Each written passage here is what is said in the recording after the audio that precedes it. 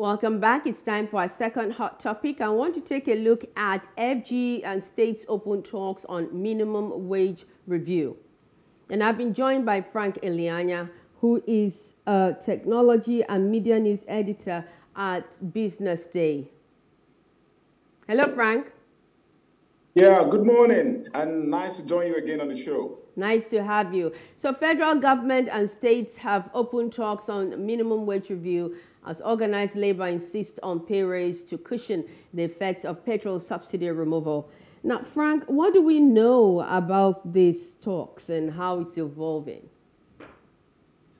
All right, so the thought that's ongoing is against the current realities of inflation rising in the country, currently at 22.9%. And of course, the impact it has had on the take home of workers across all sectors. So if you look at, for instance, as at 2009, the highest paid lecturers in Nigeria were earning, if we calculate what they were earning in dollar terms, it was 2,300 a month. As at this month, month of July, sorry, as at July 2022, that salary has been decimated to $178.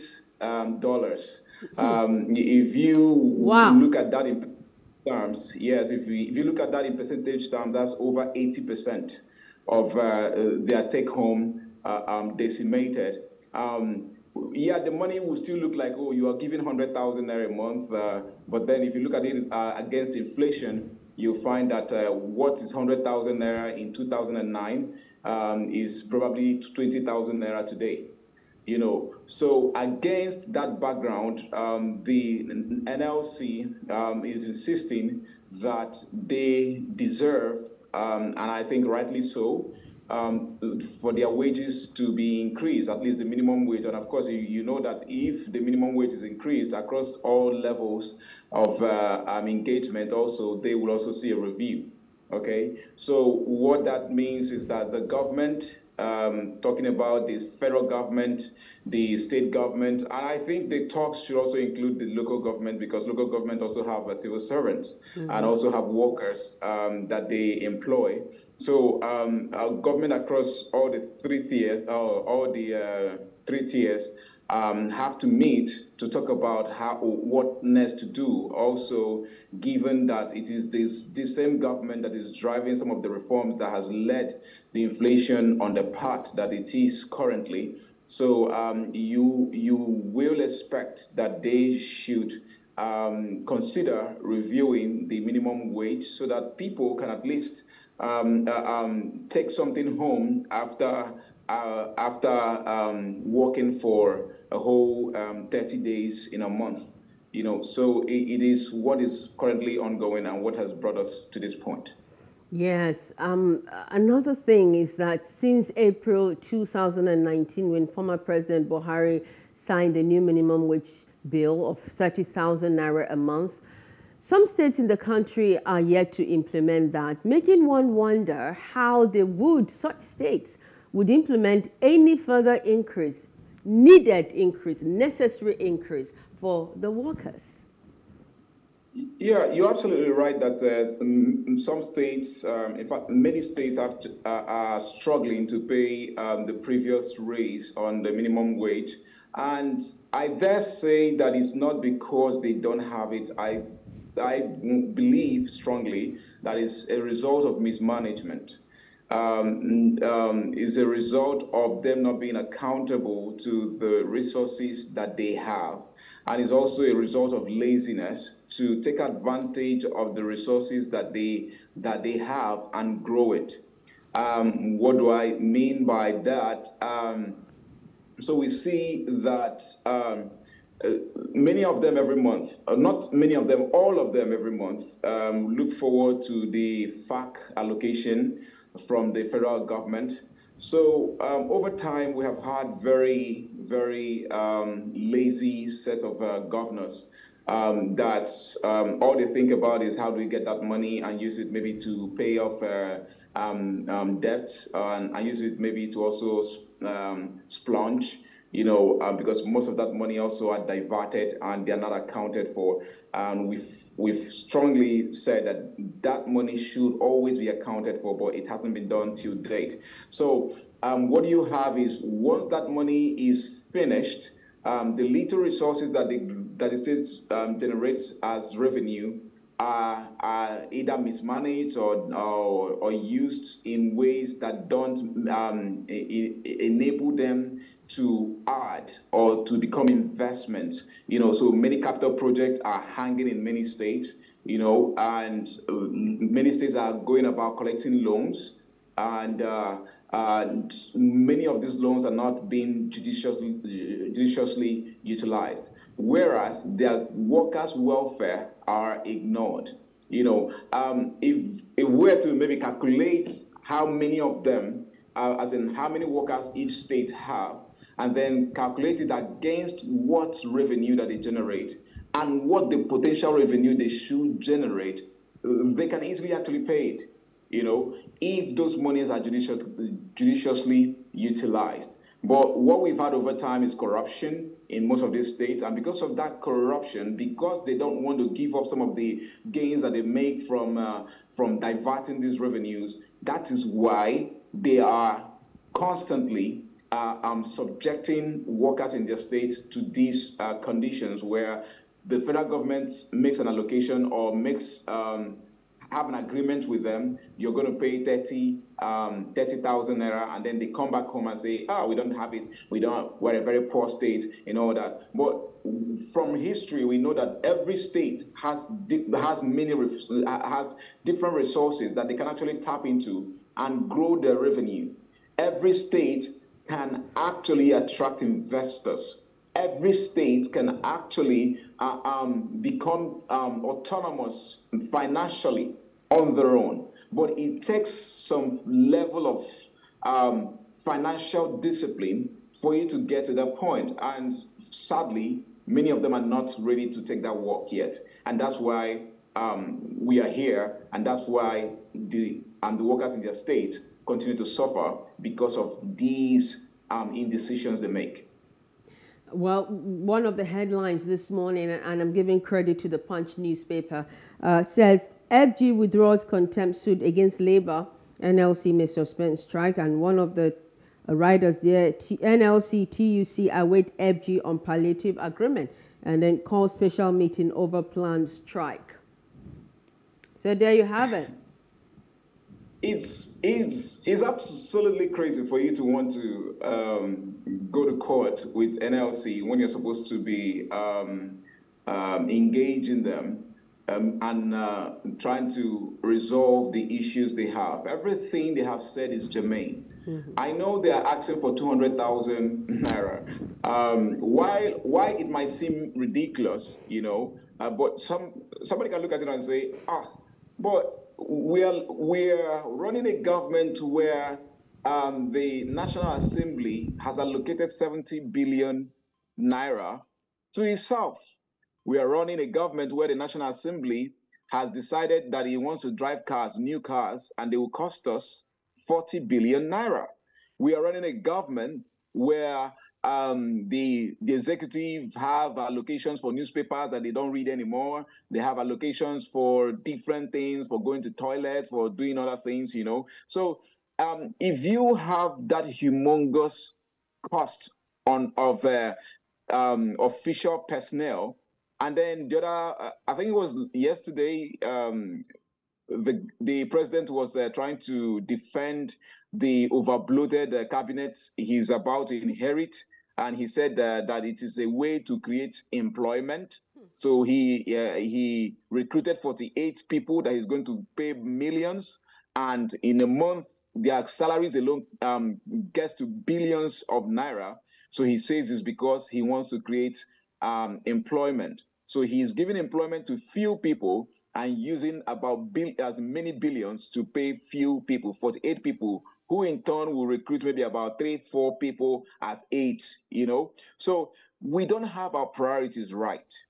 That is where the problem is. So if you look at what NLC is asking and saying, okay, pay us 200,000 naira a month because you have increased our burden by 300, 400%. So whatever you buy in the market right now is about 300 to 400% increase. So if they were earning 230,000 naira before, so you calculate that by maybe 300 to 400%, you probably will arrive at close to 200,000 naira. That's what they're asking for. So it's crazy then for the government to turn around and say, oh, we're going to take you to court because you're not appearing in court, you don't want to engage in all of that. Part of the problem we have here is a problem of trust. And absolutely, I agree with the NLC. There's no reason to trust that the government will do what it has promised to do. We have seen it play out in ASU strikes. And to date, I know they have not resolved everything that they agree with ASU. So we will probably expect another strike from ASU once NLC drops its own agitation. Perhaps after ASU, the medical association will also take up its own case against the government. These are associations that have reached different agreements with the government, and at the end of the day, the government reneged on the agreement, which led them back to struggling with the government. So the issue here is about trust. The NLC needs a commitment from the government that what you have promised, you are going to deliver. That's the only thing that they are asking for. Now, if they have given you 200,000 naira as what they want to be paid, you can call them to the table and say, okay, let me give you 100,000 naira. Yeah, somebody say, oh, but we don't have that money in our till right now. But why do we have money for other frivolities and not money for the welfare of our workers? That's the question that I keep asking. If you have money to send the officials abroad, if you have money to employ 48 ministers, you have money to spend on your National Assembly and all that, why don't you have money for those who actually do the work that these officials inherit? So, and when you pay NLC or when you pay the workers that amount of money, you have to now become a lot more alert because the money is paying you, so you now have to demand more from them. Exactly. And I think that might even lead to civil service reforms that everybody has been agitating for. There's a lot of corruption in our civil service. And that's because they are looking at the fact that the government or those who employ them or those who they are serving are being irresponsible. So they too feel like there's no deterrent. Yesterday, again, I was listening to a testimony by one Kolo, something talking about the Federal Character Commission, how he used to be the one to collect money of people who want to be recruited into federal parastatals. All right, he collects money from them. He will remit that money to the account of the chairman directly. He said that the woman likes cash, that. So there's a lot of irresponsibility in the system, and people are not even afraid to to hold back because they know that nobody's going to do anything to them. So NLC is seeing all of this, and NLC knows that if they don't do something now about themselves, nobody's going to care about it. So it is time for us to clean the system. But then again, I will say it will start from the government. Government needs to look inwards, clean up the dirty cupboards that it has. It has a lot of it. It is reeking. It is not sitting. If we are fiscally prudent, then we can have better discussions with NLC. But at the moment, with the way we are running our economy, we can't have productive discussions except this kind of discussions where you have to give me this, I will give you that, and all of that back and forth. No, there has to be trust in the system. And that's what NLC is asking for with its huge wage demand. Yeah, interesting. You mentioned the huge cabinet that this new government is building for itself. Amidst calls for prudence, amidst call for pruning down on government expenses, and to add to what the president is gathering for himself, Adamawa State Governor Amadu Fintiri has also announced the appointment of 47 media aides. We're not talking commissioners, we're talking 47 media aides. So, where do we go from here? And so, a good reason why Labour would say there's no reason why you can't pay us. Absolutely. 47 media aides, don't forget that they are not going to be paid 100,000 naira. Those ones are going to be paid maybe between 300,000, 400 plus the other things that they will steal. Plus the vehicles, the brand new vehicles that they like to buy for themselves. So, officially, these are like the governors and special people. Why is that? And Adamawa State was one of the states that were not paying the 13,000 naira. So when the governors come out and tell us, oh, we cannot pay it because we don't have enough resources to do it, why on earth would you recruit 47 people to just social media and content creation? What content are they creating? You should open a newsroom, become a media house, then do something else.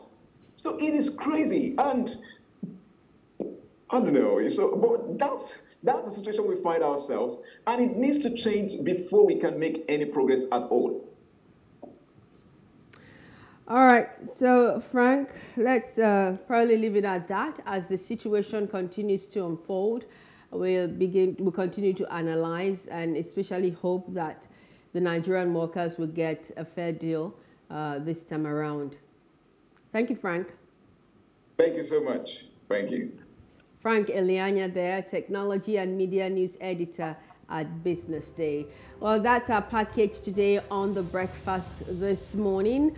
Before we leave, let's drop our quote of the day with you. Let's go invent tomorrow instead of worrying about what has happened yesterday. I'll take that again. Let's go invent tomorrow instead of worrying about what happened yesterday. That's according to Steve Jobs.